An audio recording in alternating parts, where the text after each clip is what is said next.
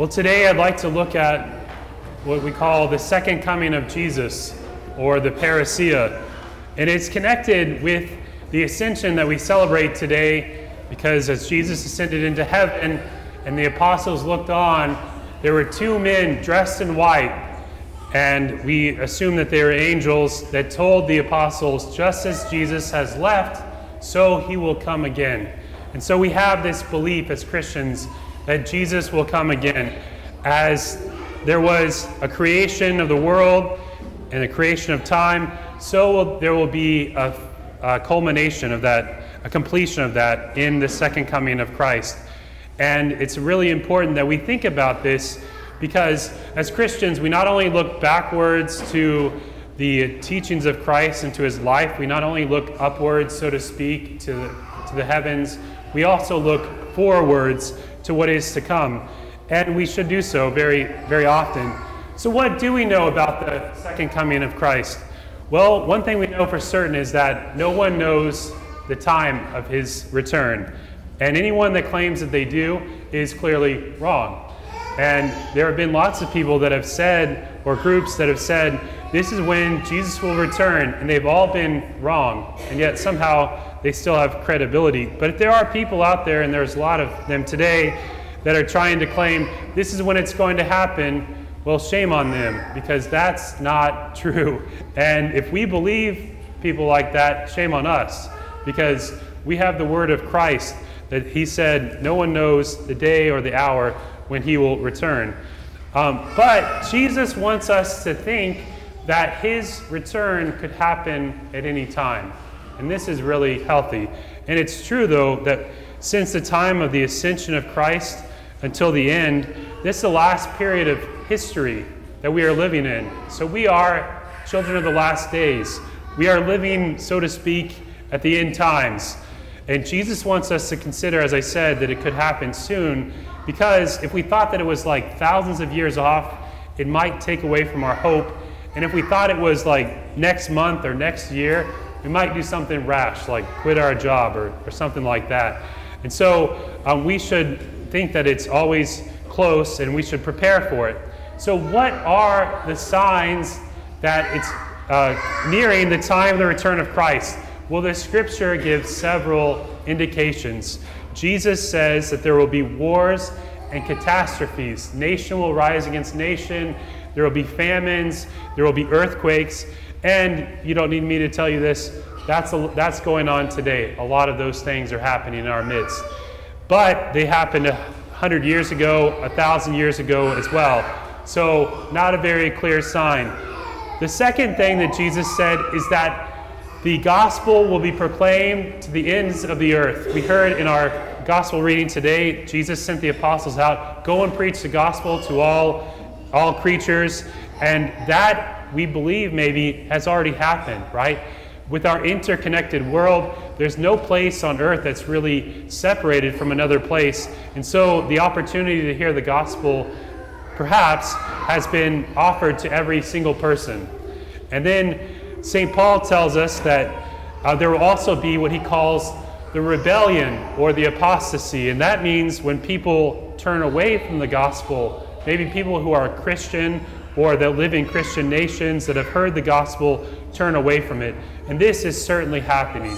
It's been happening for hundreds of years, but it's definitely happening in our midst right now. You know, churches are emptying out. Some are closing. The Christian faith is evaporating in certain parts of the world, and it's picking up steam. But this isn't necessarily an indication that we are at the lowest point, because it could get worse than this. And there could go on for some time, because Jesus said, when the Son of Man returns, will he find faith on earth? That's an open question, and that sounds like things aren't going to be super great when he comes back. And so that's part of it, you know, that people voluntarily leave the faith, that there are Christians that are baptized that live as if Jesus did not exist. This is a very disturbing sign that Jesus gives. The last one that St. Paul talks about is the Antichrist. And this is the man of lawlessness, the son of perdition, the one who is going to exalt himself in the place of God and who will try to seduce people with messianic dreams and hopes. And there have been Antichrist type figures in the past. We can think of all the evil people of history, and those have been preparation for the one that is to come before the time of Christ. And at that time, the church will pass through its final trial, when the faith of many will be shaken, and it will be a time of purification, and it will be like the final exam for the church. Well, sad to say, I don't think we're prepared for the final exam. We might not be ready for that test. And so that's why it's important that we prepare ourselves for that with the grace of God. And after that final trial, then Jesus will return in glory as he left publicly and visibly. And then there will be, the dead will be raised, and there will be the final judgment. And that will be the end of history and the creation of the new world. So that's the sequence of events. There's things that some people teach that the Catholic Church does not. One of these is a $5 word called millenarianism, which means that Christ will have a 1,000-year reign on earth. That's not taught by the church. Another thing is called the rapture, which means that, well, it's this idea that Jesus will come at one time and take people and then come back again.